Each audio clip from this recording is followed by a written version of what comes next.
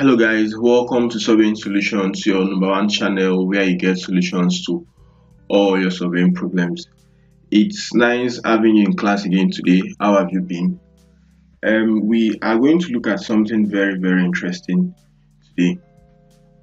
Now, let's say you are trying to work with Google Earth and then you want to get a georeferenced satellite image, and then you don't want to, should I use the word stress, you don't want to go through the stress of saving the image from Google Earth, then taking it to Qgis and then start georeferencing the image again.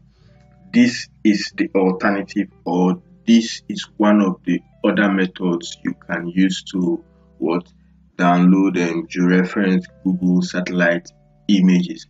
Now we are going to use, on this video, we are going to use the Google Earth software, which is what you can see right now, and then we are also going to use Qgis, and of course you need internet connection.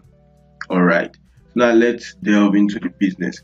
So we have actually created a polygon.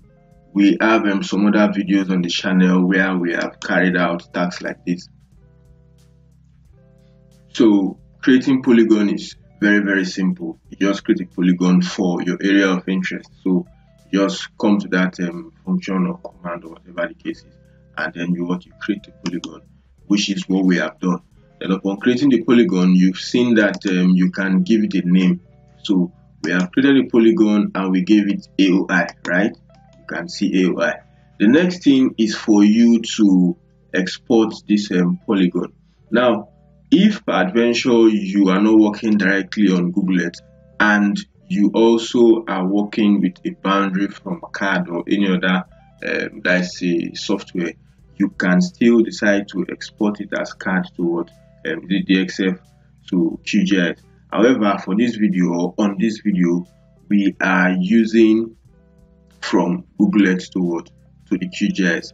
Then we'll now see how it is being positioned there. So we are going to save this, save places as, right? Good. We are actually working on a folder we've created, so we are going to save it on this folder.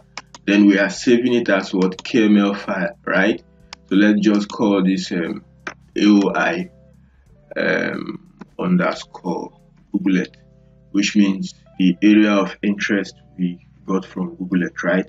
So we just save. Good. The next thing is for us to now go to Qgis. Now we are on Qgis. We need to import that vector data, or let's say we need to import that KML file, which is actually a vector data. So you already know, you come to layer, you go to add layer, then you go to add vector layer, which is this, right? So you just click on that. Good. On the data source manager for vector, you click on this browse icon, then you navigate to the folder. Good. You navigate to the folder you have saved your KML file. So you just select and then you open. You add, wait for if there's any other prompt. Good. Select item to add. So we are adding all of those. We add layers, then we do we close. Good. You can now see the area of interest has been it has been imported to Qgis. Now we need to work on the filling. So for it to be transparent, just right click, you come to properties, then on properties we are going to use symbology, right? Good. So let's see. Good. The layer properties. So under symbology, we are working under symbology. We come to single symbols, then under single symbols we are going to look at simple fill, right? Good. So let's look at the simple fill, the outline, simple line. We need an outline we need an outline on the simple line or something like this. So simple line for the filling. Then the black, let's make this red again. So good. Let's say apply and then okay, bingo. So you can see that we have our area of interest, the boundary of our area of interest actually imported to Qgis. Now you can bring this in using different other formats. Now the next thing is for us to bring in the Google satellite image on Qgis, or the plugin that allows us to use the Google satellite image on Qgis. You remember the other time we had a particular plugin, or we used a particular plugin whereby you were able to get different base maps. You were able to get different base maps on Qgis. So the Quick Map Services plugin, that's one other plugin we are going to consider. So let's look at plugins. Then let's see manage and install plugins, right? Good. So we search for the Quick Map Services, we select, and then we turn it on, right? So just close. So how do we then access it? You go to web, then you come to what? Quick Map Services, and under that we look for Google. Good. And what we need is what? Google Satellite. So we just click on Google Satellite, then it will be a layer on what? Good. On our layer panel. You can see how the application of that video, the link to that video will be on the description section, where you can actually have access to the process up to this point. Perhaps if you are missing out on how to go about it. So this is how you access what? The Google satellite image, or let's say Google satellite, the particular Google Earth you would have gotten as a software. This is how you access it on Qgis. Now the next thing is for us to now download a georeferenced Google satellite image from Qgis, because that's the crux, or that's the essence of today's video. We have been able to see the area of interest, which is our boundary, where our boundary covers. We have also been able to see the Google satellite image, or let's say Google Earth. Yeah, we're able to see the Google Earth on Qgis.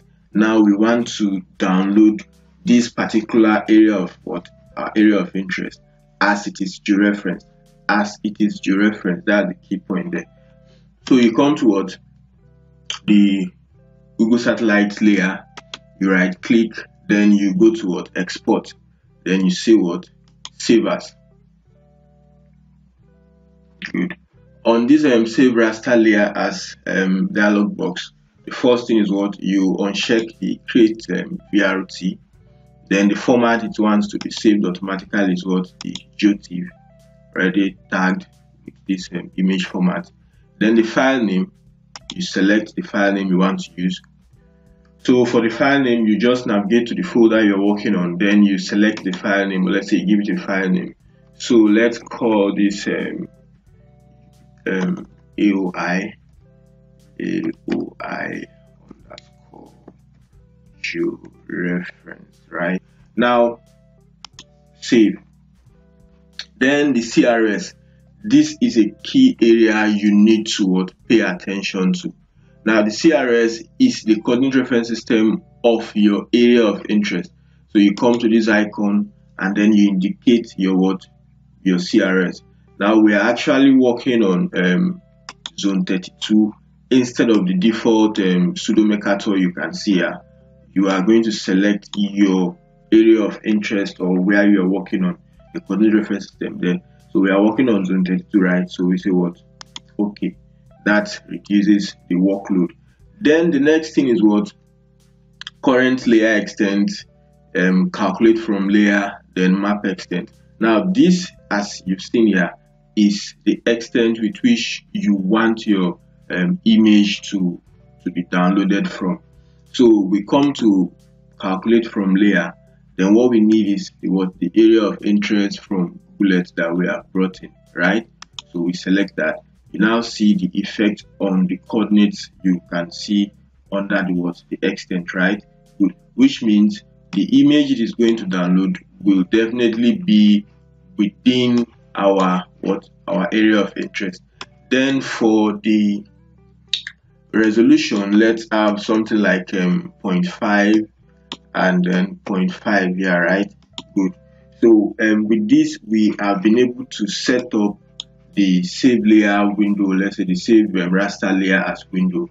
The first thing is that GeoTIFF, you uncheck this, you try to give it a file name. Then very importantly, you select your coordinate reference system. Also as important, you select the layer which will definitely be on your map canvas, right? Then you select the resolution. With that, just say okay. You can see the progress, right?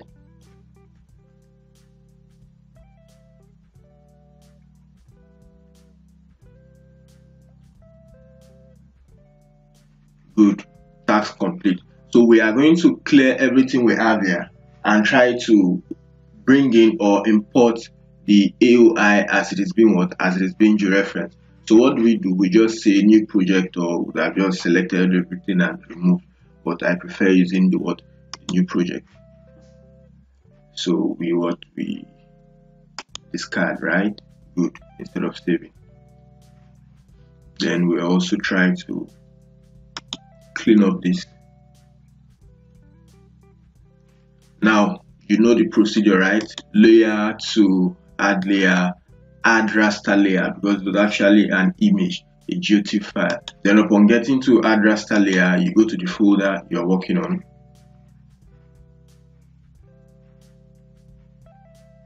Good. This is the folder we are working on, which is the georeferenced image from Qgis. So this is the AOI georeferenced, right? We open, we add, and we do we close. You can now see that our image has been imported and it is georeferenced. You can see the coordinates here. The coordinates are actually within the area where we are working on.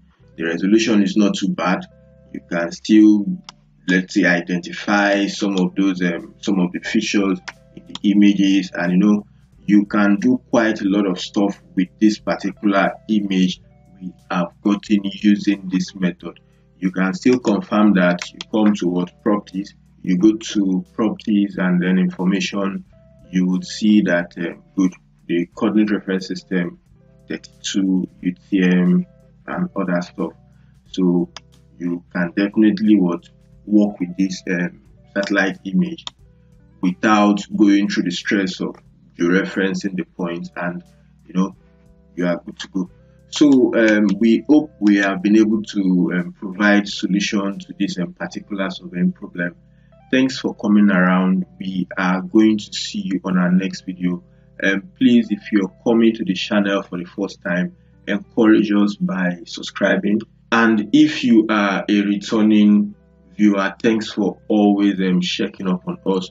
You can always support us. You check the description section of this video and on the channel. You'll see links on how to reach out to us. We are going to see you on our next video. Until then, keep being good at what you're doing and have a nice time.